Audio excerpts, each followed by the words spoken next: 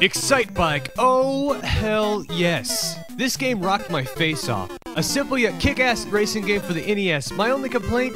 No multiplayer. If it had multiplayer, it would have been the greatest. It was so cool. You could race against time. You could also race against the computer.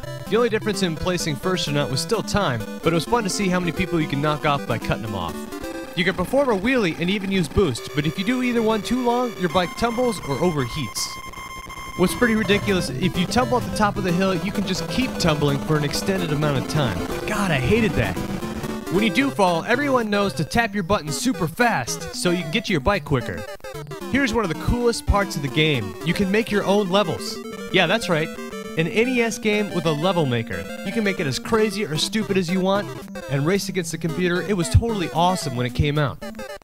When you finish a level, even if you get last, the music, the flashing crowd, and the trophies at the top of the page make you feel like a winner every time. Way to go, Miyamoto. Way to go, Nintendo.